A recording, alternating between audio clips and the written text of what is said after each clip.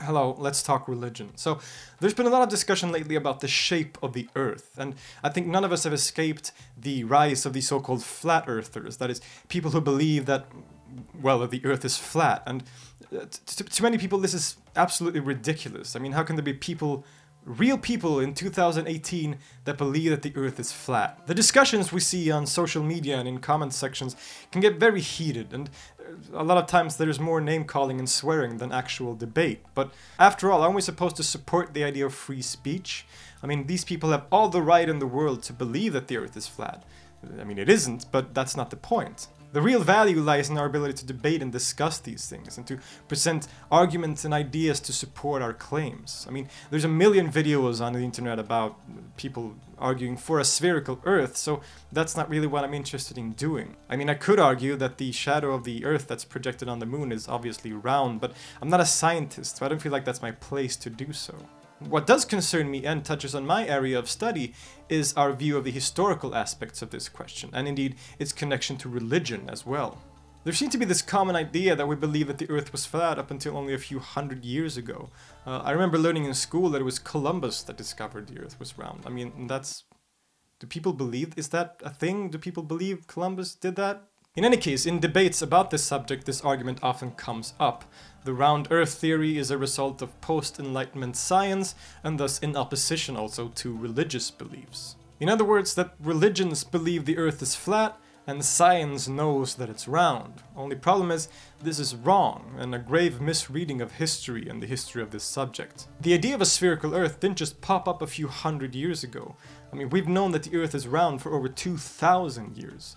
The ancient Greeks already figured this out in the 3rd century BC. In fact, Aristotle, who we all know and love, looked up at the stars and realized that the constellations of the stars changed depending on where you were on the ground, and thus concluded that the Earth must be round.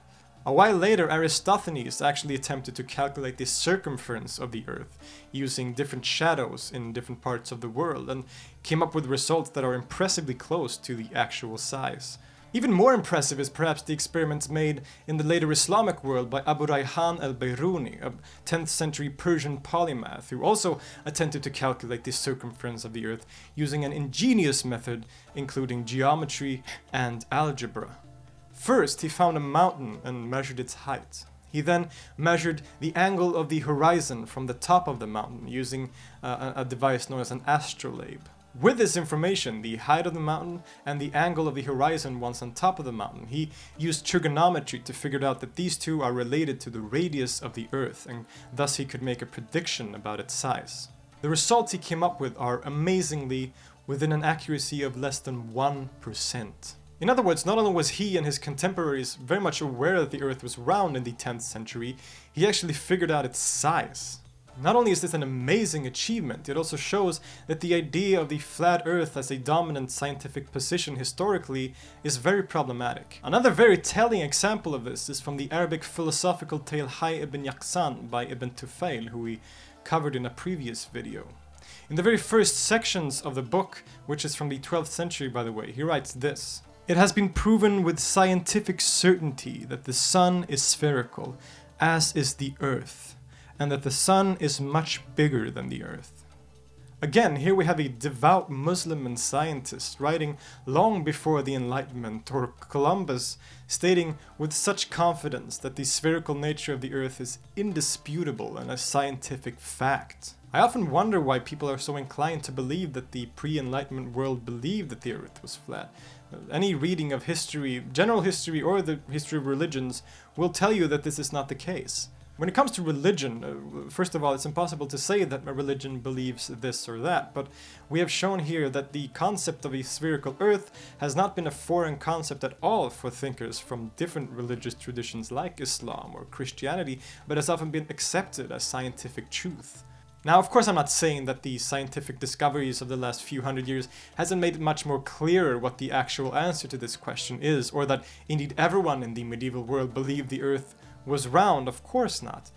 During the time of Al-Biruni or Ibn Tufayl, a lot of people did probably believe that the Earth was flat, and probably a lot more than today. What I am saying is that the history of the subject as it's taught in schools and so on is often very inaccurate and undermines the achievements of the medieval and also ancient worlds. Why are we given this view of history? Well, many argue that the Enlightenment wanted so badly to be viewed as this turning point in human history that it often exaggerated the unenlightened nature of the periods before.